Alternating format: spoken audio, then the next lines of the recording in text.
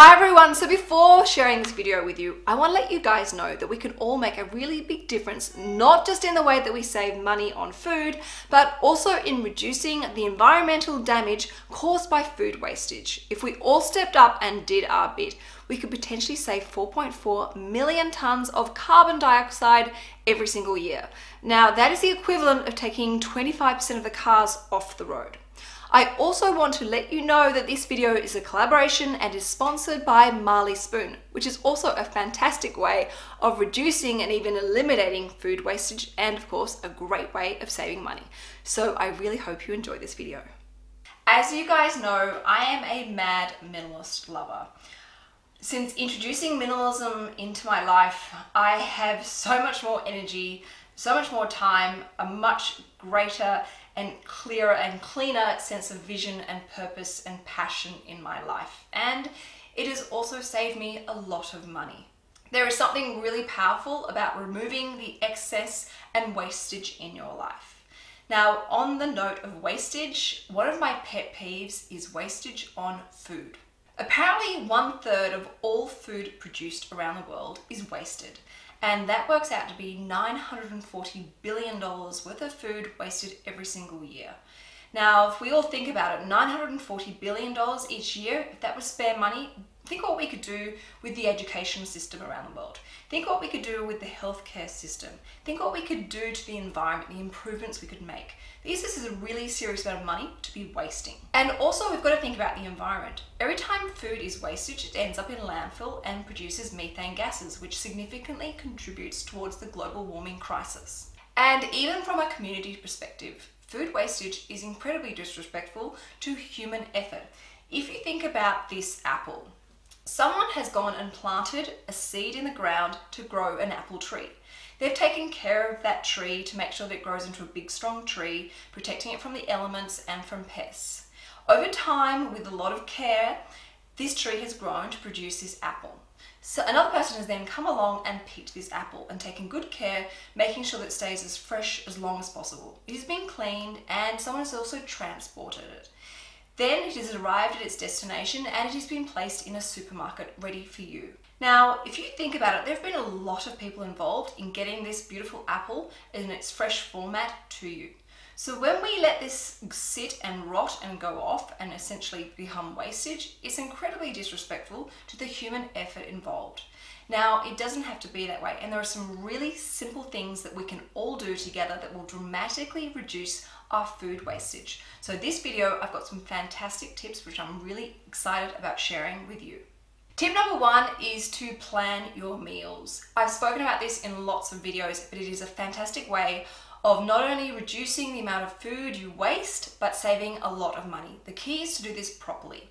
What I recommend is when you plan your meals for the week ahead, always cross-reference it against your diary. Have a look at what your responsibilities and activities are for the week. Do you have friends coming over? Are you going out for dinner that night? Are there going to be nights where you're going to be working back late and you need something really quick and easy and healthy to go from the fridge or freezer? Or are you on a particular diet? You need to think about these things and plan your meals accordingly. Then you cross-reference it against your pantry, your fridge, and your freezer.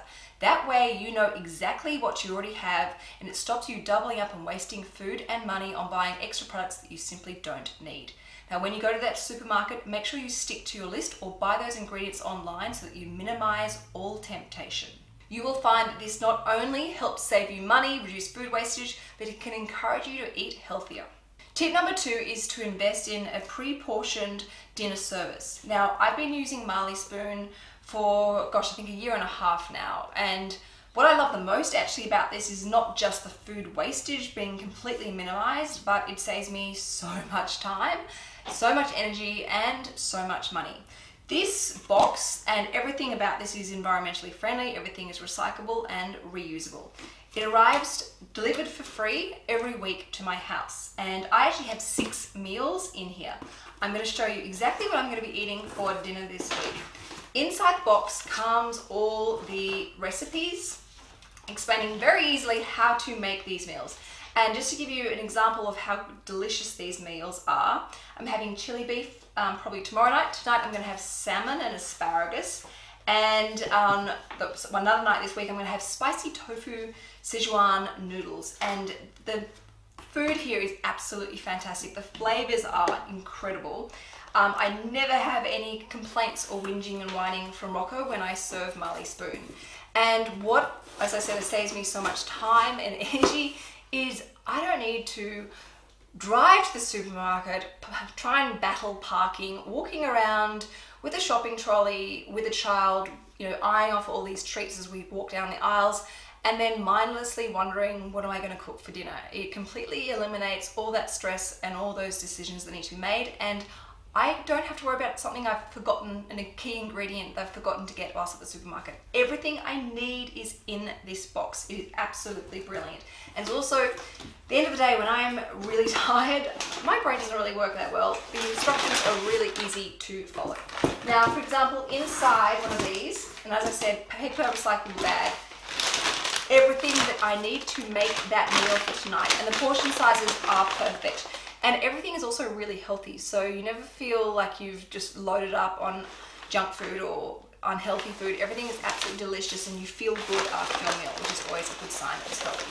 So as you can see, the exact portion of what I need: 1 lemon, 1 zucchini, 1 onion, even the bay leaves. I just need 2 bay leaves. How many times do we go to the supermarket and buy a whole bunch of herbs when we only needed a couple of leaves or a couple of sprigs? Complete, utter wastage. It drives me nuts. Don't need to worry about that at all.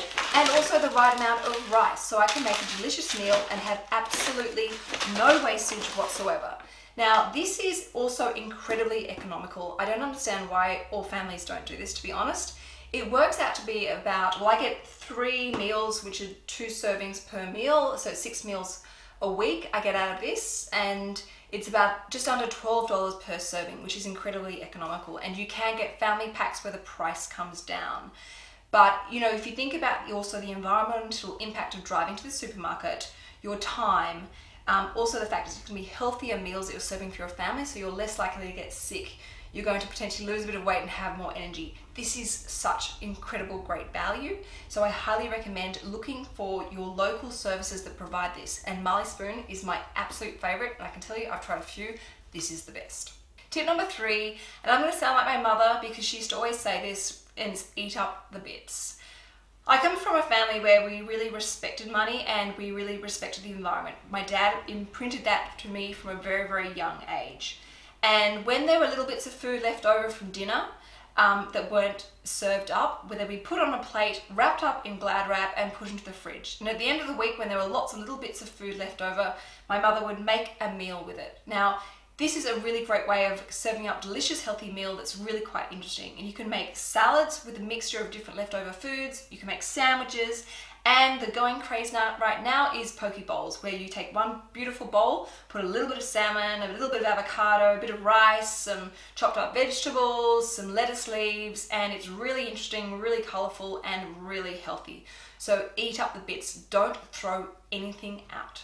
Tip number 4 is to invest in food-saving tools, equipment, and appliances. Simple things like water bottles. Often we think we're hungry, really we're actually just dehydrated and thirsty, and all we really need is a glass of water.